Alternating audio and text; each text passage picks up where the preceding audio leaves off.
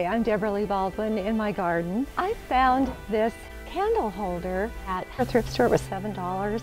It's wrought iron, it's very sturdy, and the best part is that its openings are the perfect size for nursery pots.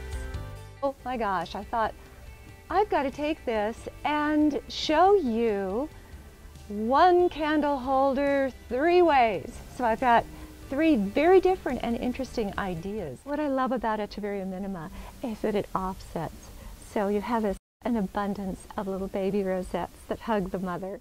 Airiness with the flowers gives sort of a lacy look to it.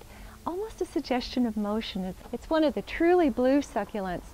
And how nice of it to bloom the color complement of the leaves of the plant. It blooms in orange.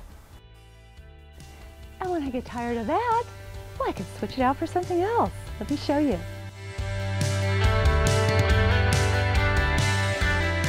Peel off the nursery tag because it's going to look like a shop display otherwise. A collection of cactus. Look at this goofy one. Set it in your entryway. Just make sure that the plants get at least a half a day of sun.